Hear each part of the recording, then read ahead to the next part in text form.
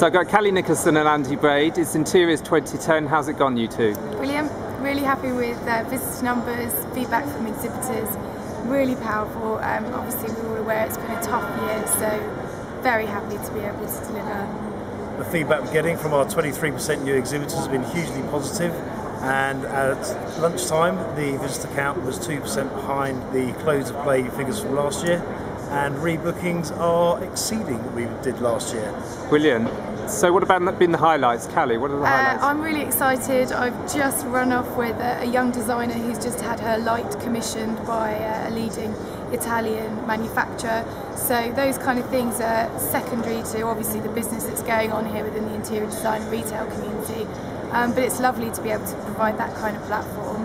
Our collaborations with Designers Block and Birmingham City University have been received really well by the press as well. So looking forward to seeing some great post-show coverage too.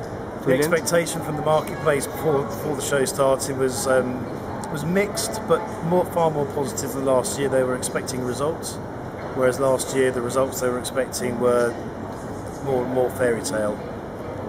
Good. So you came up on Sunday. Going back tomorrow, is it about time to go home? Oh, it's nearly been a week. We came up on Friday. Last Friday, and it's gone very, very quickly. And I think the testament that we have is the team has worked exceedingly well together. Very experienced, very professional team who work extremely hard. But you know, we like each other's company. Good. So to Interiors 2011. Yeah. Another huge success from the Interiors division. Cheers.